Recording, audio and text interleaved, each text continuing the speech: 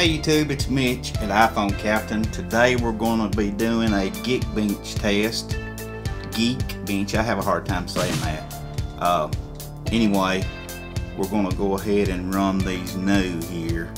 And just for kicks, I've got my iPhone 5 laid out here, and we'll run it and compare this side by side. We know it's going to be much faster, but just to be getting a comparison so you can see, I'm going to run the processor benchmark here and here, and we will give it just a couple of seconds here to run. It takes it just a few seconds, and hopefully it won't take too long. I'll speed it up just a little bit for us. And as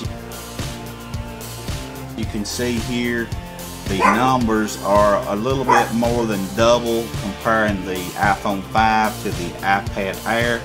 However, the iPad 4 speed was about half of this iPad Air. So the iPad Air is twice as fast as the newest iPad 4 that was just released about a few months back. So this has come a long ways, guys. So don't forget before you leave to hit that subscribe button, thumbs up the video, it really helps us out, and keep coming back.